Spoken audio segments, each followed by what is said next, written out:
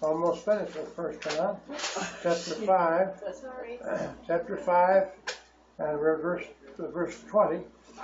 Those that are listening to us, if you'd like to call us, give us a call at 856-261-9018, or give us an email, questions@bftbc.org. Glad to hear from you. Say hello, questions or comments. All right, 1 John 5, let's read verses 20 and 21 of the chapter, starting with verse 20.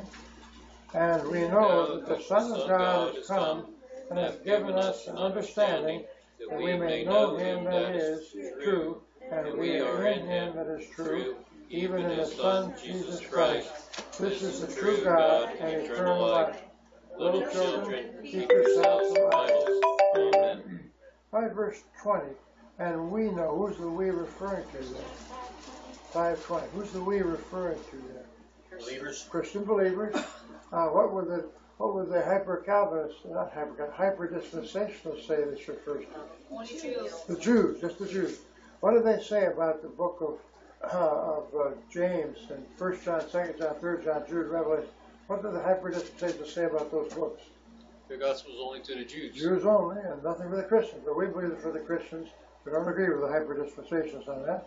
So it says, and we know, in verse, know that the Son of God has come. Who is the Son of God? The Lord Jesus Christ is the Son of God. What are some other titles for the Lord Jesus Christ?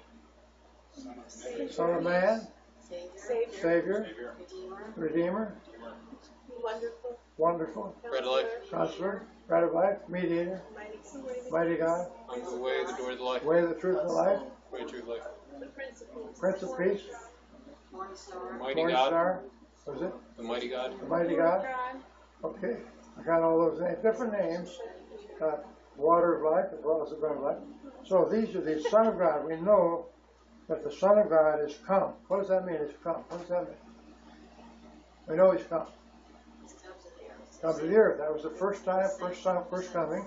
And the Apostle John is writing to these people, and they all know. Yes, not. This is going back a little bit, but the hyper-dispensationalists, I think we should tell Paul that's what Mr. Carroll was. Yes, Mr. Carroll was hyper-dispensational. So explain to him what that means, because he asked why he didn't come. You asked why we got Kathy, our pianist. He was believed that all these books are not for Christians, but just for the Jews. See, and so he thought that when God looks upon us, we don't have any sin. In other words, almost sinless perfection. I realize if you're genuinely saved on the books of heaven, you've got a clean slate, but on earth, our state is not perfect. It's not sinless. And so I said, well, let's quote 1 John 1:9. Let's quote it right now. If we confess our sins, he's faithful and just to forgive us our sins and to cleanse us from all unrighteousness. And I said, who's the we refer to? And he said, Jews. I said, no, it's Christians. Jews, Christians, Jews. And then he walked out. So he believed very strongly, Paul, that 1 John has nothing whatever to do with Christians. Nor the Gospel of John, nothing to do with Not the Christians. Christians? Not right, not the Christians, just the Not Jews. the Jewish Christians? Well, no, he believes it's just the Jewish book. The hyper-dispensational says just the books of Paul. I don't know why he says that Hebrews is written by Paul. I agree that it was written by Paul, but most hyper-dispensationalists say that Paul did not write Hebrews. So just the books from Romans before Hebrews, they can take those, the rest of them, don't touch them. So anyhow, but here we believe, in this verse 20, we know that the Son of God has come, the first coming, and what has he done in verse 20? What's the next thing he's done? Understand. Remember we talked about it a little bit last Sunday. And what did we say understanding meant? What is understanding? What did we decide? Or perception. Didn't we? What is it? Perception. Perception, that's part of it, yeah. What else? Comprehension. Comprehension. In other words, the cast. Well, the way I would read it, I would say that the understanding is that we come to know that Jesus Christ really did die for our sins. Okay. In that sense, that understanding. All right. Yes. I mean, Tammy? I wasn't here, but I'm guessing that this is referring to The illumination of the Holy Spirit. It's the illumination of the Holy Spirit. We have an understanding. As we comprehend, we understand, we have these things. Knowledge is one thing. Understanding is another thing, isn't it? You can have the knowledge that 2 plus 2 is 4, but if you don't understand the means of it, understanding. Facts are different. So we have an understanding. But then the understanding, as Cass said, is that we may know what? Him that is true. Who's that referring to? Lord Jesus Christ. What's one of his titles? The truth. Him that is true. Did the Lord Jesus ever tell lies? No. Did he ever deceive anybody? No. Had no guile found in his mouth. And so he was true, that we may know him that is true, and we are in him that is true. What does it mean to be in him? Who's the him referred to there? The Lord Jesus Christ. What does it mean to be in Christ? Be saved. Therefore, if any man be in Christ Jesus, he is a new creature. All things have passed away. All things begin to. So that's another verse that says we're in him, in Christ. So, and it was like Christ in you, the hope of glory. And if we're in Christ, what does that mean? What is the nature of being in Christ? Who's that referred to? Who was in Christ? Yeah, Cass? It means that we are saved by his blood and we're sealed by the Holy Spirit. You know, to be his children. Right, and Cass? I mean, Annie? The Father sees us through the Son. We are in Christ. Now, see, that's why I believe very strongly that every saved, born-again Christian is in the body of Christ, and Christ the head of that body. When we're in that body, we're in Christ. Right? The head, to me, it's a similar situation. That's a tremendous title, a wonderful place to be. Paul said, accepted in the beloved. Remember, that's in Christ the beloved. So we know then that we're in him that is true. And again, even the Son, Jesus, his Son. In what way was the Lord Jesus the Son of the Father? In what way was the Lord Jesus Christ the Son of the Father? He's the only begotten Son of God. The only begotten Son of God, that's right. What would it mean, the Father and Son relationship? What does that imply? It's an order. It's an order, all right. Relationship, order, and does that imply that one is deity and the other is not deity? Both deity. Both deity, exactly like God the Holy Spirit. And the question that many people raise, in fact, people question, when did the sonship of Christ originate with the Father? It's always been the eternal eternity. Son of God. Some say, oh no, it wasn't eternally the Son, he just became the Son when he was on this earth or for the resurrection or some other reason. We believe he's always eternally Son of God. So the Trinity, how old is the Trinity? Eternal. Eternal, how old? Yes, it's been way from eternity past. Now, if you give on. The word Trinity is, I don't know, it began, the word Trinity. That's not the question. No, I meant how old is the triune God? Okay. That's what I meant. Eternal, right, from all eternity. And even though some deny that. Ageless. He's ageless. That's right, ageless. Just like Melchizedek, without father, without mother, from beginning of the earth, from beginning of eternity, no beginnings. He had no beginning. Isn't that one of the names about the ageless? Something about ageless? Can't remember. What? The Father of eternity, I think, is one name for the Lord. Father of eternity. Even his Son, Jesus Christ. And then this last part of verse 20, many are denying these days. What does it say about the last verse through 20? What is it teaching there? 5:20. The Lord Jesus Christ is true God. Lord Jesus Christ is true God. This is the true God. And what else? Eternal life. Now, some people deny the deity of Christ. They say it's never taught in the Bible. Are they right or wrong? It's taught right here, isn't it? I can think of some other places where it might be taught. John 1:1. And they have the Word, word was God, the Word was God. That the Word is like in verse 14, it's the Lord Jesus Christ, the Word became flesh, dwelt among us. Hebrews chapter 1, right? What is that? But unto the Son he saith, thy throne, O God, is forever Yes. and ever. Hebrews The 1. scepter of righteousness is the scepter of thy kingdom, which is quote from Psalm 93, verse 2. And so the Father says to the Son, thy throne, O God, is forever, and thy throne, O God, deity is throne. And then, actually, if you understand it rightly, even Titus chapter 2, practically, verse 13, our God and Savior, Jesus Christ. So, referring to Christ as the God and Savior both. Yeah, The verse that we were quoting today, 1 Timothy 3:16, without controversy, great is the mystery of godliness. Yes. God was manifest in the flesh, justified in the spirit, seen of angels, preached unto the Gentiles, believed on in the world, and received up into glory. Yes, one of our verses we read this afternoon. God manifest in the flesh. Is that in all the new Bibles? No. Why did they take it out? Gnosticism. Gnosticism. What part did they take out? God. The word God. Do the Gnostics believe the Lord Jesus Christ was God? No. No. What do they think he was? Just a good man. A man and needed to be saved? The Christ principle came Christ. upon. When did the Christ principle come upon him according to Gnosticism? Baptism. Baptism. When did the Christ principle leave him? At his death. At his death at the cross, okay. Questions at BFTBC.org or 856-261-9018. Give us a call or comment. Glad to hear from you. Yeah, Bob? I know I've said this before, but that's what that one chapel was teaching. During Good Friday services and all that. Correct. About how it came down when he's baptized, the Christ principle. Is that the Southern Baptist Seminary or the other chapel? I don't know. I can see his face on it, but I can't come up Was with it the name. Boyd? No, it wasn't Boyd. It was another sort of Methodist one. Yeah, the Methodist, yeah. Can't remember. So these things, this I is never the, heard that before until he. no. So this is the true God and Jesus Christ, and eternal life. What does eternal life mean? Eternal, forever. Forever? And when does that take place? Point of salvation. For whom does that take place? Who has just born again, truly born again, saved people have eternal life.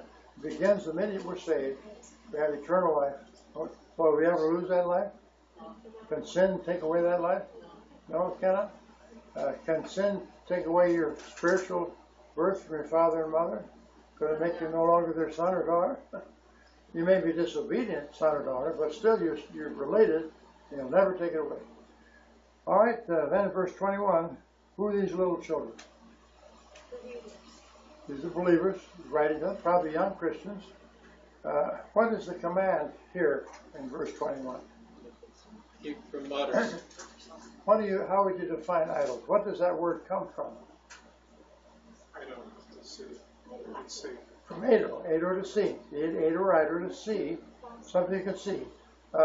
What would this entail, keeping yourselves from idle things that you can see? Not worship other things.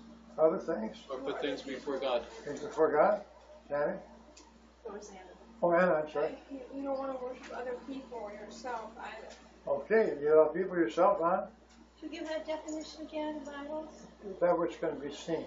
that which can be seen. From Ado to see. So Ado to see. an idol can only be seen. That's right, usually things that are seen. And idolatry is idolatria. Latria is to serve. Latria, latreo, and ado, serving things you can see. It can be seen either with the physical eyes or with the word mental eyes. Physical or mental, yes. Huh? The note here of 7 is false gods. Yes, it's false gods. That's right. That certainly is false gods in the literal sense of false gods. But as Anna said, any people that you've heard of a matinee idol? Yes. What is a matinee idol? Movie star. Have you ever heard of a football idol? Right. Mm-hmm. Basketball, hockey, soccer. Mm-hmm.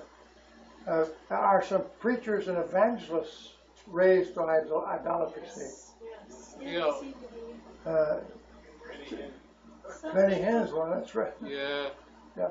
Billy Graham's one, another. Yeah. Rick Warren. Rick Warren. They may not make themselves an idol. No, They no. don't have, but people make them idols. People look up to him and say, oh, if they say it, it's got to be right. Well, is that right? Is anything anybody says necessarily always right? Nothing that you and I say is not necessarily always. We can't idolize. So keep yourselves from idol. That's a very good verse about worshiping people or idols, anything at all.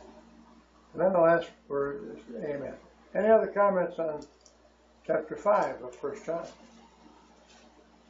All right, let's move on to 2 John. Who's the author of 2 John? John. John. The Apostle John The again. writer is John, right? The writer, yeah, John, that's right. And what's he call himself? Let's read verses 1, 2, and 3 of 2 John. The elder unto the elect lady and her children, whom I love in the truth, not I only, but that's all they that have known the truth. For the truth's sake, which dwelleth in us, and shall be with us forever. Grace be with you, mercy and peace from God the Father, and from the Lord Jesus Christ, the Son of the Father, in truth and love. All right, the elder lady. Who do you think that would refer to? Church. Could be the elect lady, could be the church. Who else? Yes? Could be a special woman in the church. Yes. Could it be John that's referring to himself as an older person? Or you said elder's lady, John. but it's the elder to the elect lady. Yeah, what I asked was, who is the elder? So I The meant to elder's say. John. Oh, John. Okay. I got the question wrong. Who's out? That's what I was getting at. Who's the elder? Thank you for correcting me That's on why it. we didn't get the answer right. Yeah. Now, under the elect lady, who would that be? The church, perhaps. Probably those that are saved, born again Christians there at John is ready to. Woman, I like to think it was a woman. Well, what is the church referred to as? Masculine, feminine, or neuter? Feminine. Feminine. The church, which is his body, is a feminine. So this could be the feminine, the believers, the saved people, and her children. What would that be? Those that came to Christ. Maybe those that came to Christ in that assembly of People people. that belong to the Church members, congregation. Could be congregation, people are going in. His children herself. I mean, well, it could be spiritual to her children in the faith. It could be literal, yes. But if the elect lady is spiritual, it's the church of the believers, then the other children would also be spiritual, figurative, those that are part of that church family, right?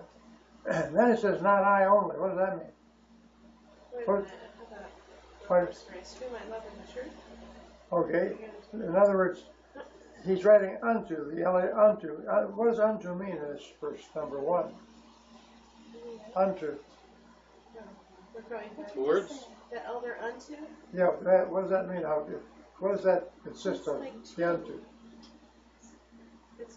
This letter's being sent to them. Okay. See, in other words, I'm writing to you, or I'm writing unto you, so it's the addressees, right? Yeah, Cass, you have something? No, I was just listening. I'm sorry, Tammy? In my head. No. Okay, fine. Have we decided the elder here is John the Apostle? Probably John the Apostle, Okay. the author. The elected, not only unto, in other words, he's writing unto these people, and not I only. Who would that refer back to? The elder unto the elect lady, whom I love in the truth. What does that mean? How do you love someone in the truth? What does that mean? It's agape love. Okay. All right. So what is, all right, that could be, what is the meaning of that? To love somebody in the truth. What about loving somebody in error? Is that possible? Should we do that? Should we love somebody? Because they're Christian. But what does it mean in the truth? So It means that those that are saved and born Well, again. saved, born again, living for the Lord, probably following the Word of God, the truth, loving in the truth. So, all of them that have loved in the truth, and not I only. In other words, the elder is not the only one that's writing.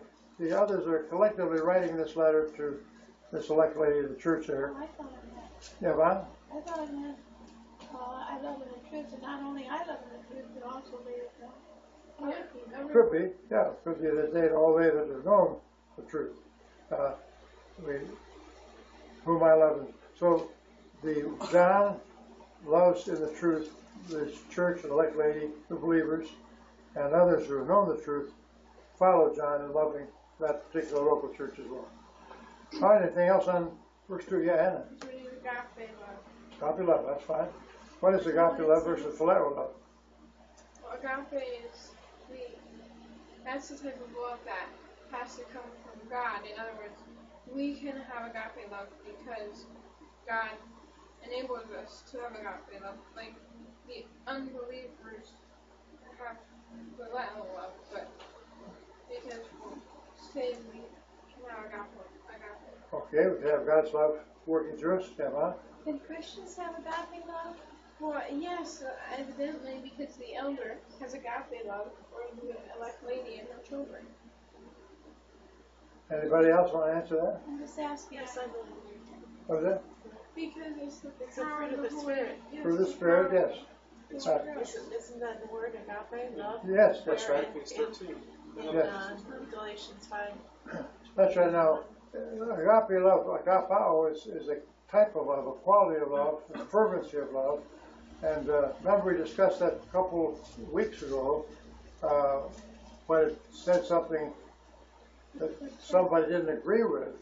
How could it be agape love? Well, see, if it's strong love, even can people have a strong love for maybe falsehood? Could it be really strong and overcoming, penetrating? Yeah, Anna. It is agape in 5:22, Galatians 5:22. Yes. Okay. That's the fruit of the Spirit. Thanks for the Spirit. Absolutely. Any other comments on verse 1? Know the truth. Now, what is the truth? What are you talking about? In the truth. What does that mean? Presumably talking about Yeah, Caroline. In John 17:17, it says, "Sacrifice them through thy word, through thy truth, and the word is truth." The word is truth. The word of God is truth, isn't it? The Bible is truth. And sometimes it's mentioned that through that, for thy word is truth. Another name for the scripture, isn't it? Probably in Psalm 119, that might be used one of the words in 176 verses. 176, I believe. It's possible. Truth. I'm not really sure whether it's in Psalm 119, but a lot of titles for the truth. There's the scriptures, the Bible. Is it important that we get the right Bible? Yes, it is. Dan's going to be talking about the American Standard Version of 1901 at the Dean Burgon Society next July 23rd. And some of the people have said that there's no verse in the whole New Testament manuscripts that we have that has any doctrinal error. Everything is truth. And of course, is that true? Is that true? They say that everything in the manuscripts, we got everything, no doctrines involved, all the manuscripts, critical manuscripts, Gnostic manuscripts, received text. Truth is always there. No falsehood in the whole thing. Is that true or false? It's false. There's 356 doctrinal passages where the Westcott Hort critical Gnostic text is wrong. And so these people are saying, don't find any truth, no problem, everything's fine. It's not fine. Yeah, Bill? I've heard that on the Sinai text, there is as many as 18 corrections on every page. Entirely possible. 18 corrections on every page. Entirely possible. That Sinai text will be, it's Aleph. It's Aleph for the Sinai manuscript, Sinaiticus. And so the truth is the scripture is very important. We have the right scripture to have the right truth. And then in verse 2, for the truth's sake. What does that mean? Remember the first verse is the elder unto the elect lady.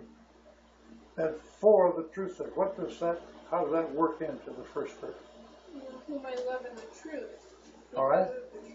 Yeah, all right, but for the truth's sake, what does that go with? That's why. Isn't that why he loves the elect lady and In the children. Yeah, that's right. And probably why he's writing the letter. For the sake of the truth, for the truth, he's writing the elect lady for the truth's sake. Because of the truth's sake, he's writing this short letter to them. Now it says, the truth's sake which dwelleth in us. What does that mean? Who's the S referred to? Believers, saved, born again, Christians. What does that mean? The truth dwelleth in us. Well, the Lord Jesus Christ, Christ in you, the hope of glory. And what else might it mean? The Holy Spirit's in us, and because the truth's able to get into Holy us. Spirit, the Holy Spirit, the truth in it. Yeah, right? Well, when you're a Christian, you should have truth. You should be truthful. So truth, it changes the truth to dwell in us if we're a Christian. In other words, if we accept the scriptures, which are true, and we agree with them, part of them as part of us is in the truth. And that's one way of looking at it. Yes, Dan? Be abiding in me, my words abide in you. You know, I'm not thinking of the correct verse from John 15, but it's all about the Word of God abiding in us. So, in other words, when you know the Scriptures and live the Scriptures and believe the Scriptures, isn't that the sense truth is dwelling in you? See, we know the truth, the Scriptures that tell us, and we know the Gospel, truth is dwelling in us. So I think that's one of the senses it would mean. Truth, which dwelleth in us, and shall be with us forever. Who's that refer back to? What shall be with us? The Word of God. The Word of God, the truth, right? The truth. Jesus Christ. Okay. That shall be with us forever. The Lord Jesus Christ will be with us forever. We'll never depart from Him. In John 14, 1, 2, and 3, in my Father's house are many mansions. If it is not so, I would have told you. I go to prepare a place for you, and where I am, there ye may be also. Was it? Oh, that's was it. And if I go and Prepare a place for you, I will come again and receive you unto myself, that where I am, there ye may be also. So that's tied in to the Lord Jesus Christ. He'll never leave us. We'll never leave Him. Once we exit this earth, we're with Him forever. And so all that know the truth, for truth's sake, which dwell in us, shall be with us forever. All right, any other comments on it too? All right, verse 3, what's the salutation? grace. Grace. Grace means what?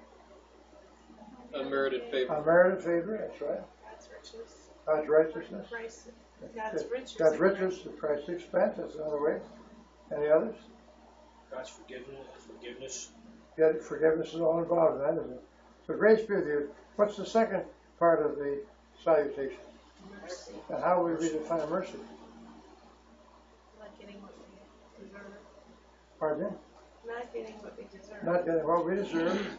But Psalm has that in every single verse. We read it this last week. What does it say in Psalm? His mercy endureth forever. His mercy endureth forever. Every single verse, it ends with that. I don't remember which Psalm it is. Is it Psalm 117, 118? Psalm 116? One of those early Psalms. Was it Psalm after? Maybe it's after 119. No, it's 136. Oh, 136, all right. Read the couple of verses for us. Oh, give thanks unto the Lord, for He is good, for His mercy endureth forever. Oh, give thanks unto the God of gods, for His mercy endureth forever. Oh, give thanks unto the Lord of lords, for His mercy endureth forever. His mercy endureth forever. We don't get what we deserve because of His mercy. And that's a wonderful characteristic of the Lord. So here, grace is the first, so mercy is the second. What's the third part of His greeting? Peace. And what would that mean? Tranquility of the soul, whereby each assured of its eternal salvation, content with its earthly lives, will carry nothing from God and something. Whatever short it may be, something like that, right? Well, that's good. It's on the Facebook page, isn't it? Yes. So if I knew we could look up the Facebook page, it's on there. What is it? Look for the Who put it on? Facebook people. It's got a blue background. Blue background with white letters. Oh, very good. So if somebody could look it up and they could look on Facebook. All right. It's the Bible today. What's her handle? The Bible for the day. Very good. Either incorporated or the Bible for the Day Baptist Church. Either one. Well, so go to our webpage and our Facebook page and read it back to us. How does people, if you want to do that, anybody listening, you can read it back to us. How do people get peace with God? Accepting Christ as Savior. Accepting Christ. What verse tells us that? We have peace through God through our Lord Jesus Christ. All right, that's good. What verse is that? Romans 5. Romans chapter 5 and verse 1. Let's say it. Therefore, being justified by faith, we have peace with God through our Lord Jesus Christ. That's peace with God. Then there's a peace of God as well. So these three parts of the greeting: grace, mercy, and peace. Now, from what persons of the Godhead is He greeting them? From what persons of the Godhead is He greeting His people? Lord Jesus Jesus Christ. The Lord Jesus Christ is God the what? Father. And God the Father, all right? He identifies the Holy Spirit is not mentioned, certainly part of the Trinity. Now, when you put God the Father and the Lord Jesus Christ, what does that do with the relationship between those two persons of the Godhead? The same.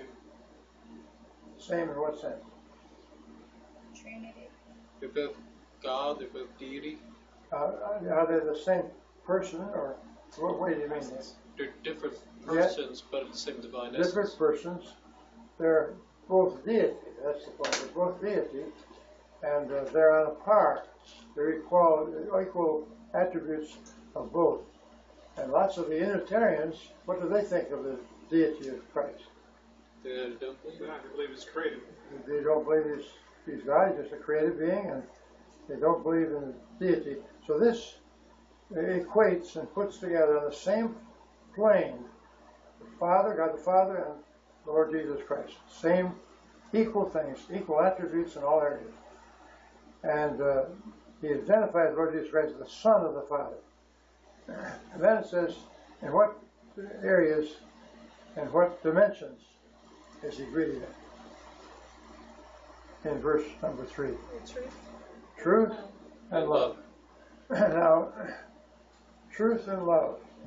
When you tell some people the truth, does that always mean that they have a love for what you tell them? No, Why is that? they won't accept it, don't accept it. Don't accept the possibility. Why else? Yes, yes. Natural man doesn't understand the things of the Spirit. All right. So if you try to tell somebody that's not saved Uh-huh. the truth, it's not often received with love. All right. So that's one thing. Does the truth always? Yes. I have Caroline. here in Romans chapter 1, verse 7, it says, "To all that be in Rome, beloved of God, called to be saints, grace to you and peace from God, our Father, and the Lord Jesus Christ." That's the Father and the Lord Jesus. There again, there's unity and there's equality of attributes, the Father and the Son. All right? So, does everyone who's born again and saved, even, really genuine Christian, always want to know the truth about things? They should. But do they always want to know the truth about things?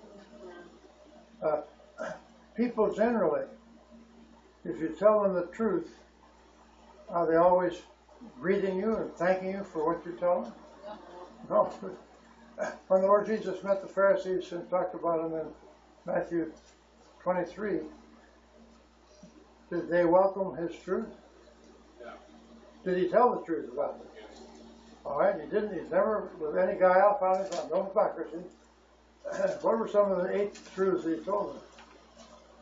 What word did he use 8 times there? Whoa, won't you? And what was it? Hypocrites, one thing. That's right. See, these things, some people, some hurt, the truth a lot of times hurts us, especially if we're in error.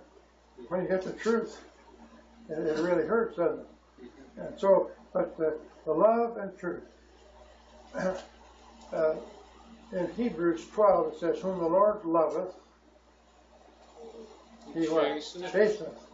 And so the chastening is what we need if we're out of line, just as a little child. And it's not always easy. It's sort of abrupt and it's painful sometimes, but it's because God loves us. He wants us in line. He wants us to get right in line. And so in love, truth and love. Let's read verse 4, 5, and 6 together. "I rejoice greatly that I found thy children walking in truth, as we have received the commandment from the Father. And now I beseech thee, lady, not as though I wrote a new commandment unto thee, but that which is beginning, that we love one another. And this is love, that we walk after his commandments. This is the commandment, that is ye have heard from the beginning. You should walk in it." All right. So, verse number 4. Who's the I refer to? John, probably the author, John. "I rejoiced greatly." What does that mean to rejoice scripturally? Very glad, very thankful. Very glad and thankful. Can can unsaved, lost people scripturally rejoice? What do they call it? Happiness, you know, giddiness and laughing around. But what is the difference between just simple laughter and Christian rejoicing? Well, the non-saved, they're proud of themselves. Right. But the saved ones are always thankful to God for the blessings that He's given us. What did Paul say to the Philippian Christians when he was in prison? Rejoice always. And again I say rejoice. It's something the Holy Spirit of God must give us love, joy. That's part of the joy, isn't it? Rejoice. Christian rejoicing is different. It's the world's cackling like a bunch of hens with chickens cackling through their beer or their wine or whatever it is in their drunken orgies. But I rejoiced greatly. Why did John rejoice greatly in this verse number 4? Not just a simple rejoicing, but greatly. Why? Because the children are walking in truth. What does that mean? Children walking in the truth. They hear the scriptures and they're obedient. Obedience to the scriptures. That's wonderful, isn't it? I'm sure a father or mother would rejoice in their physical children that walked in the proper manner. See? I rejoice that my children walk in Yes, I do too. Yeah. Yes? I have a lot of contact with my grandson, Don, you know, Uh-huh. and I rejoice because every time I talk to him, we get deeper into Scripture. He's not saved yet, but he's getting so interested and so open that when I hang up, I'm so joyful and so grateful to the Lord. He allows me this privilege to talk to him. Wonderful. So we can rejoice in the fact that he's open. Yes. Wonderful. We'll continue to pray for her. Is it grandson, right? Grandson? No. Yeah. I'm the grandson. That's right. Wonderful. So rejoice greatly.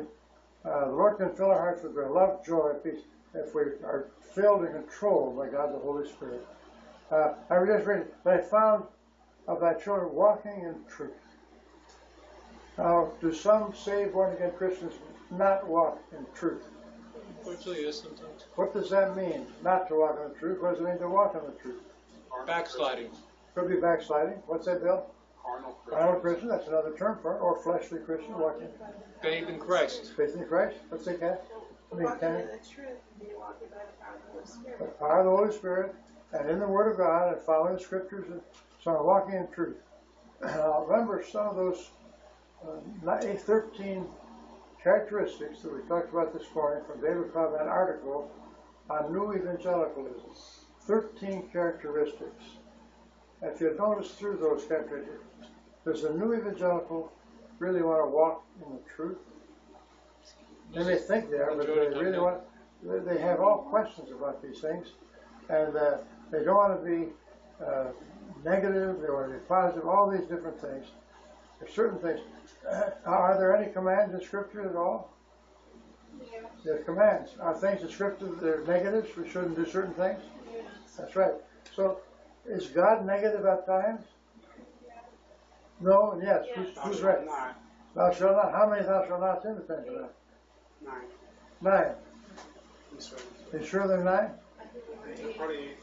Okay. 10 is right. Okay, 8. What are the, Bill? That's really not a negative, though. I mean, we think of it as a negative, but when God is correcting us or we're learning truth, that's a positive. Yeah. Because we're replacing an old idea which is wrong. Right. Are we using negative in the grammatical sense or in the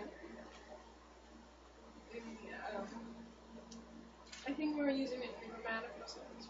Yes, in the Ten Commandments you have a negative, and there's how many negatives in the Ten Commandments? 2 positives. How many negatives? Honor, Oh, mother, 8. father, and love. 8 and 2. Okay, 8 and 2. So these people that are against negativism, there's commands in the New Testament.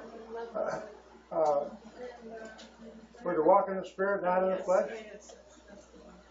So, walking in the truth, that's a wonderful thing. And our own children, just physical children, if you have, we rejoice if our children are walking in the truth. It's amazing, wonderful thing. So he rejoiced in his spiritual children, as we have received the commandment from the Father. What does that mean? as we have truth, as we've received the commandment. The commandments of God's word. What? Commandments of God's word? They take the commandments immediately and apply them, it sounds like. Okay, they apply the commandments, the ones that God says to do this and do that, and they walk right in those truth, and they're very happy to do that. And then in verse number 5, and now I beseech thee. What's beseech mean? What is it? Beg. Beg or urge or Entreat. entreat, all those words. Lady, again this is a lady, like in verse 1. If that's the church, those are saved people in that local church. Not as though I wrote a new commandment. Why does he say that? It's the same. Nothing new. He's mentioned it in First John. That's in 1 John, and that's in the Gospel of John. Yeah, that's right. So it's not a new commandment. He's mentioned that this is the commandment. How would you define commandment? What would that be? What does the word commandment mean? Law, rule. Law could be. What else? A commandment. Instruction. Instruction. Any other words for it? Would be an order. Be something in order. Command is a commandment. It says, unto thee, not a new commandment, that which we had from the beginning. What is the commandment in verse 5? What is the commandment in verse 5? Of one another. Not new. When was the first time that we read about that in the Scripture? Book of John, the Gospel of John. And who said it? Lord Jesus Christ. How did he phrase it? Love, if you have love one to another, I'll mention your disciples if you love one to another. Is that good? Okay. He said at different times, different ways. Yeah. One of the times he said, this is my commandment, you love one another as I have loved you. And also he said, by this, so all men know that you are my disciples, if you have love one to another. So he phrased it in different ways, different times. It's not a new commandment. John is telling you that he's been there for a long time, but he's repeating it. Who's the one another mean? Who's that? One another, who's that? Born again Christians. Now, as we said many times before, does that mean that we have to agree 100% with one another to love them? It's hard. Oh, it's harder, maybe.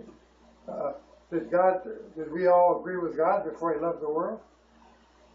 You were born. Is it divine? Is he able to love the world and send his son? It says God so loved the world. What does that mean? Agape. Yes, he wanted them to come to his son. People in the world. Was it? The people in the world. People in the world, that's right. That doesn't mean the world system.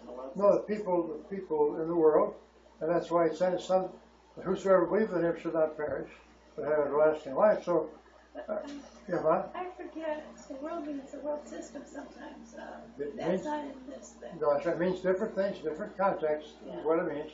In 1 John 2:15, love not the world. That's the world system and the evil. All right.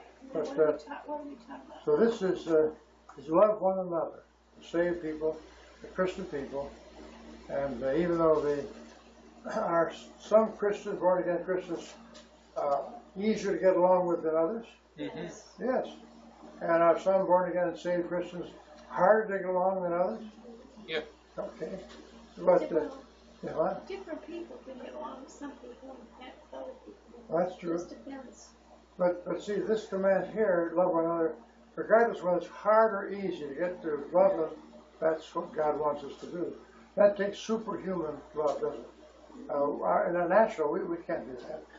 I mean, how can we love someone, for instance, that hates us?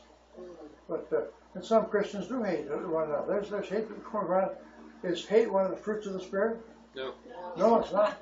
Love. And you think of it by some way it's going on.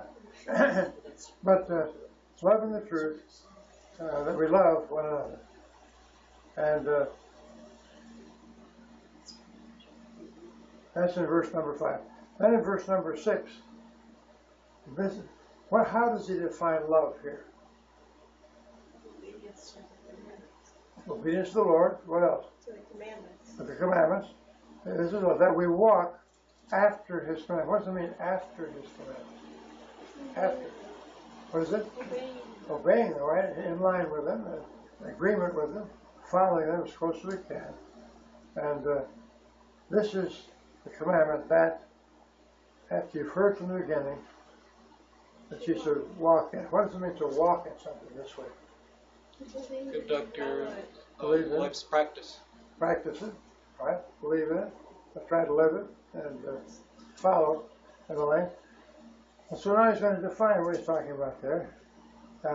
This is a very strong commandment. Let's read verse. Yes, Anna? No, I just put my hand up. Oh, okay. Let's read verse 7, 8, and 9 together. For many deceivers are entered into the world, who confess not that Jesus Christ is come in the flesh. This is a deceiver and antichrist. Look to yourselves that we do not those things which we have wrought, but that we receive a full reward. Whosoever transgresseth and abideth not in the doctrine of Christ hath not God. He that abideth in the doctrine of Christ, he hath both the Father and the Son. All right, verse 6, many deceivers. What is a deceiver? How do you define it? In what way do people deceive? Are there Bible-believing Christians even that possibly are deceiving? Yes. How would you go about the deceivers if you want to deceive someone? Tell you lie, but you make sure there's some truth in it. Well, it may lie, but there's some truth to it. Just a little bit of lying mixed in, just like a little arsenic mixed in with poison into the medicine. Many deceivers. What are some of the deceivers that are unsaved, lost, hell-bound sinners? What are some of the deceivers in our present world, for example? What's that? Obama. Oh, yes. He's certainly a deceiver, isn't he? He lies through his teeth and changes the health care bill, Obamacare bill. What is it, 40 times? I mean, just, yeah. He says you can keep your doctor, keep your wife. As an example, a few years ago, I was going to the store and this man was on his truck or car. He said, "Oh, if only I had $12 to get something so I could get home." And kind of listened to him, and I thought, and then I kind of rode away, and I thought, well, you're a Christian, you help this man out. So I pulled back and I said, well, how much do you need? He said $12. So I gave him $12. And about a week later, I was with my friend Billy. We were in McDonald's, and we were pulling up at McDonald's, and here was the same man sitting there. And this kid was next to me. He said, "Would you give this man $12 because he's?" Oh. I said, "I gave him $12 a week ago." And then I thought, I'll go call the police, but he took off. So he was a deceiver. He was going around deceiving people for money. I wonder why I want $12. I don't know, but that was his $12. Oprah Winfrey's a deceiver, That's too. a deceiver. Oprah Winfrey. Yeah, Oprah Winfrey's a deceiver, no question. She's a false teacher, a deceiver. What about the liberal doctrines of the churches all around us? Are these pastors that preach those doctrines deceivers? Oh, Yes. Yes, they're deceivers. They pray to be something. I thought you were talking about just deceivers. You're talking about spiritual deceivers. Well, anything. Yeah, real deceivers. There's a lot of spiritual deceivers out there, too. Spiritual as well, A yes. lot on television. Oh, my. Bill knows about those television deceivers. Name some, Bill. Spit them out. Mike Murdoch. Yeah. Todd Kuntz. Those are the two biggest deceivers I know of. Uh-huh. They go for blood. They don't teach the scripture at all. They don't even talk about salvation, never even mention it. All they talk about is giving your love seed, give your money. And they're not satisfied with an unspecified amount. Sometimes they come on there and say, we need $58 from each person. Not $12? No. Sometimes they come on there and they say, we need 300 individuals to send us $3,000 apiece. I mean, the audacity of those two is incredible. Yeah. That's something. Tammy, it's a... Well, some of those deceivers are also themselves deceived. Yes. Yeah. That's right. They're smart crooks, though. I'm not necessarily talking about the people you mentioned. I'm just saying there are people that really think they're teaching the truth, and they're not. Now, the first, what's that, Anna? I said, I was just quoting, deceiving and being That's right, that's in 1 Timothy. deceiving and being deceived. There are some that are deceived themselves, but yet they deceive others. Yes, Bob? Sometimes children deceive their parents. Sometimes husbands deceive their wives. Yeah. Or wives deceive their husbands. Right? They live in deceit all the time for a long Yes. time until they're caught. Children deceive. It's just, I guess, part of the sin nature. What is the difference between deception and lie? Is there a distinction? If so, what is it? How do you go about either? Deception, isn't it? Wouldn't that be more, Sneaky. yeah. Sneaky, okay, a little bit sneaky. A sneaky lie would be deception. It's very close, hard to tell. Yes, huh? And deceiving, that includes a lifestyle, I think. Some kind of life, the way you live, Yeah. what you do. A lie is outright. They're both wrong. They're cousins, like. Yeah, they're close. They're close relatives. Satan is the great deceiver. Why is Satan called the deceiver, do you think? Because he deceived Eve. He's blinding the eyes. Blinding the eyes? That's right. Deceiveth the whole world. And He deceived himself in heaven when he got prideful. all right, that's right. Deceived himself, pride of the devil. It's got him out of you, huh? I think there are some people that can't ever tell the truth completely. I think our president's one of them. I don't think he can ever completely tell the truth. I really don't. But sometimes Day after day, I hear him. it's a terrible thing to trust somebody and then find out they have lied. And then some people, their whole life is like a lie. I can't come up with anyone, but I've heard of this. They're just like one big lie. Nothing they say is true. What about the deception, for instance, of Gnosticism? What are some of the deceptions there? Lies, deception. Deny the deity of Christ. Deny the deity of Christ? That's the worst of all. Worst of all, and all these things. And they say that Satan's going to be saved. That's another deception. What about some of the deceptions of, say, Rick Norris? Has he got deceptions in him? Who's Rick Norris? I should say Rick Warren. I'm sorry. Oh, Rick Norris is another person. And then there's some Rick Warren. star-like. Rick Warren. He's for the One World Church. He's for the United Nations. He's for the everything. Bill. This is hard to explain, but he teaches acceptance of sin by not even thinking about it. One of the things that he had said for a long time, and he finally did it, was that he wanted to hear Jimi Hendrix's Purple Haze in his church.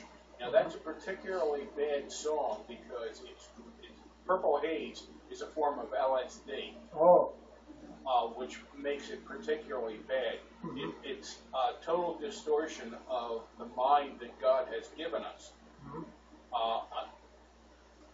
It's hard to explain how bad that really is.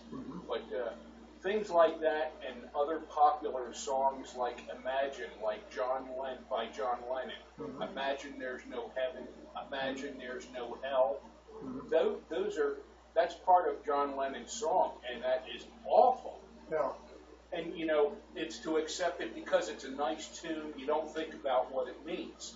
And there's a lot of people out there that are that way. They don't think about what that means. What about the deceptions in Christian Science? Are there any deceptions there? What are some of the teachings? The whole thing's deceptive. The whole thing is deceptive, is that? Well, one bad thing that John Lennon said, it was one of his concerts in the late 60s, is that he says we the Beatles will become more popular than Jesus. Christianity will vanish away, but we will always stay. Beatles are more popular than Jesus. That's it. So all kinds of things. But the denial of the deity of Christ, the virgin birth, all these things that the modernist liberals, whether it's the church across the street or any of these modernist churches around. So it's not the truth, it's deception. So he says there are many deceptions. Yes, many deceptions, many deceivers that run out and enter into the world. Now, should we be warned about deceivers? Is it easy to detect the deceiver? So sometimes it takes a little longer before he or she reveals the deception, all right? You can't always get immediately. But many deceivers enter into the world. Now, what is the particular deception in verse number 7 that John talks about? confess not that Jesus come in the flesh. Confess not that Jesus Christ has come in the flesh. In other words, what is that big term called? Gnosticism? What is it? That's it. It's called the incarnation. Come in the flesh. Yeah. We said that verse this afternoon, did we not? 1 Timothy 3:15. God, great is the mystery of godliness. God was manifest in the flesh. That's the incarnation. Lord Jesus Christ was manifest. So here he says a deceiver, and who confess not that Jesus Christ has come in the flesh. There's some verses that we deal with in my book, Defending the King James Bible, for example, and other places where the incarnation is denied. And come in the flesh, this is a part of the thing they don't like. You know what I'm saying? The deceiver. Now, why would anybody not say the Lord Jesus Christ has come in the flesh? Why would they say that? What do they mean by that, some of them? Since flesh is evil and wicked, especially sinful flesh, I don't think that the divine Christ could dwell in sinful flesh because it's evil. It's a possibility, one part. What else?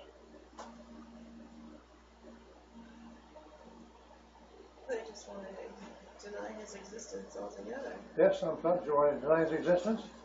They don't believe he's come in the flesh. That's the incarnation. What is the incarnation? What was involved with that? Is it important or unimportant? It's a virgin birth. Important. Virgin birth is methodology that God became man, as it says in 1 Timothy 3:16. God was manifest in the flesh. And also in John chapter 1, the Word became flesh, verse 14, remember, and dwelt among us. And that Word is the Lord Jesus Christ. So they deny that he's come in the flesh. Then he says, what does they call this kind of a person that's a deceiver? In verse number 7. Both a deceiver and an antichrist. Both a deceiver and an antichrist. Now, do the Muslims believe that Jesus Christ is God's Son? No. No. Do the Hindus, the Mohammedans, various others, all these Baha'i, they deny it. See, they're all deceivers. They're antichrist. Cass? Excuse me, Tammy. I get you mixed up. I don't know why. Okay. 1 John 4:2 is talking about this very thing. Hereby know we the Spirit of God. Every spirit that confesseth that Jesus Christ has come in the flesh is of God, and every spirit that confesseth not that Jesus Christ has come in the flesh is not of God. And this is the spirit of Antichrist, whereof we have heard that it should come, and even now it already is in the world. Yes, he's already said that in 1 John. That's very good. Thank you, Cass. Tammy, excuse me. I don't know. Cass came in late. I saw her coming in. I thought, well, it's okay. I know. Well, we got distracted because I'm glad you came. We distracted you. We didn't even think you'd be here, so I'm glad you came. I'm really glad you came. Worked it out. I'm glad you worked it out. So notice those deceivers that deny Christ, Jesus Christ is coming. In other words, what would have to be true if you were coming in the flesh and you believed it? What would have to be true of his nature? Where are we? Verse number 7. What would have to be true of his nature if Jesus Christ has come in the flesh? What theological belief would that have to encompass? Incarnation, and what else? What attribute? Virgin birth, what else? Impeccable. Impeccable? What about his attribute? It has to be deity. And I think that's what he's getting at. Anybody denies the deity, Jesus Christ is coming for another God manifest in the flesh, 1 Timothy 3:15, is called two things, as Tammy said, deceiver and antichrist. Now, the Pope, Rob Winograd, gave me a quote just yesterday or today about Pope Francis. It was an article. You know what Pope Francis says about being a Christian? He says, Rob, correct me if I'm wrong, it's just going by memory, something to the effect, you shouldn't be a Christian, accept Christ all by yourself and him alone. You have to be a part of the church. And if you accept Jesus as your Savior all by yourself, he says, the Pope says, it's dangerous. Use that word dangerous. If you accept Christ, yeah, dangerous. Horrible I've got the quote up at Rob Center. Maybe Roger could give the quote to us if you're there. Yeah, Bill.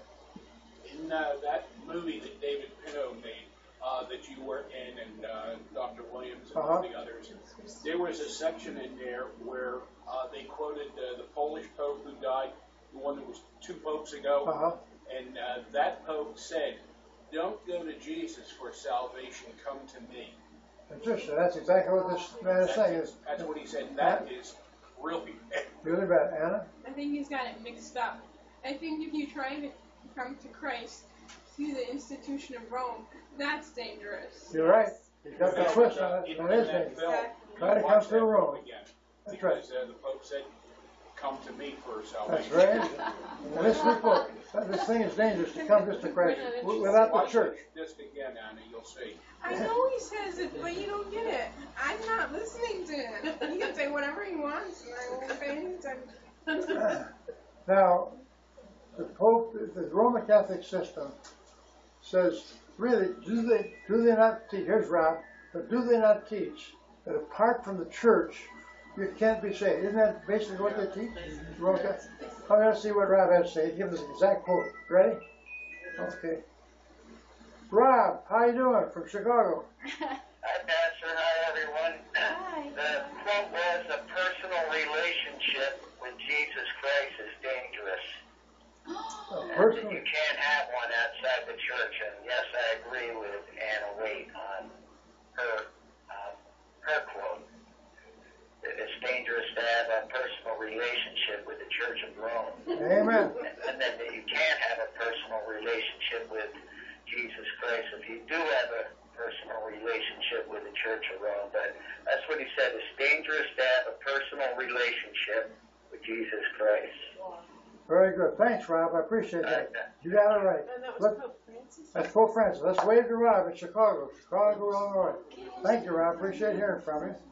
And I knew if he was there, he'd call up and let us know. He did. Good. I thought you fell asleep or not, because I would have. You would fall asleep? Okay. So all these deceivers that deny the deity of Christ are called Antichrist. So all the false religions, whether it's Muslim or Shinto or Mohammed, Buddhist, all these are Antichrist. Do people like to be called Antichrist? No. No, it makes it horrible, see. But does the Bible call these deceivers Antichrist? Yeah. Well, if the Bible calls it, you just got to quote the Bible. Now, the people that say everybody's going to heaven, is that true or false? False. False. In a sense, that's a deception, is it not? If they tell people they're going to heaven, that they don't worry about it. If they believe the person, they don't trust Christ, they just live in the life. And those people have these funerals, and they have the person that's dead in heaven when they never trusted Christ. This is a horrible deception. If people say you're all saved, why bother trusting Christ?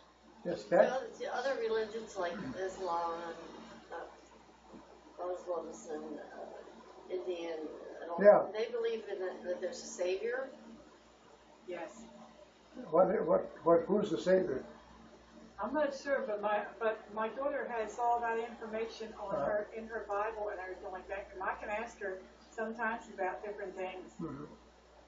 Because we have a Savior that saved us. We have a They Savior. have a mufti or a grand mufti. Yeah, that's right. They're looking for a grand, somebody's going to come. Yeah, somebody's going to come, and that's their Savior. Yeah, I think that's their Savior, the grand mufti. But it's still But I needing think salvation by works. every religion except, true born again Christianity believes that, it's by our own works that we're saved. That's another thing. That's right. Yeah. Is that a deception?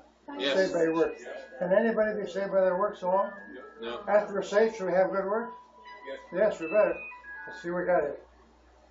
Yeah, Jacob Ryan from Texas. Yeah, Jacob. Oh, hey, Pastor Waite. Hello, congregation. The Council of Trent has declared over 100 anathemas on us.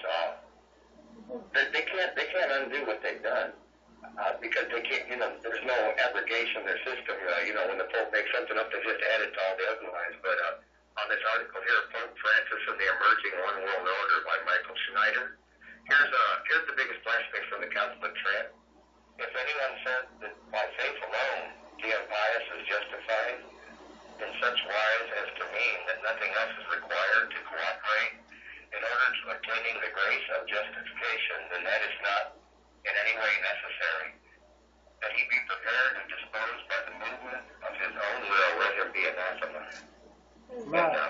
Good. Well, thanks for that quote, Jacob. Appreciate that. Lord bless. Waite to Jacob in Texas. Jacob in Texas. Hi, Jacob.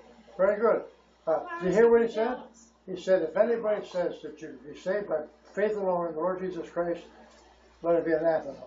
See, the Rome doesn't believe in grace alone, through Christ alone, do they? Any other comments or questions? Would you agree that this current pope is a lot more dangerous than the person he replaced? I would think he's more dangerous, yes, because he's a Jesuit. This pope that is now in, more dangerous than the other one. I've never had a Jesuit pope, and Jesuits are mean and ugly. They got the end justifies the means. Very deceptive, very deceptive. Even more so than the others are bad enough. But that's my own opinion. I can't prove it. Yeah, Tammy. Yeah, I think they have a more of an understanding of biblical Christianity. I'm not saying they're saved at all, and they use it to their advantage, and they go around being even very deceitful. Very deceitful. Any other comments or questions before we close? Well, let's close then with a word of prayer. Our Father, we thank you for this book of John, the first and second book of John. We thank you for these truths. We ask thee, Lord, thou wouldst continue to give us alertness and help us to love the truth of the Scriptures, love the Savior, the Lord Jesus Christ, and to walk in the Scriptures and in the truth. Guard us from evil. Keep us in the hollow of thy hand. And those of us who are genuinely saved, help us to glorify thy Son, whom thou didst send into this earth to be our Savior. Help us to be warned about Rome and others' deceptive religious faith that takes away the conviction that we can come to Christ alone, without a church, without a rosary, without anything else, can be genuinely saved. Guide us, direct us, bring us back on Thursday for Bible study, and go with us as we part. We ask in Jesus' name, for his sake. Amen. Pastor, I was going to ask you to pray for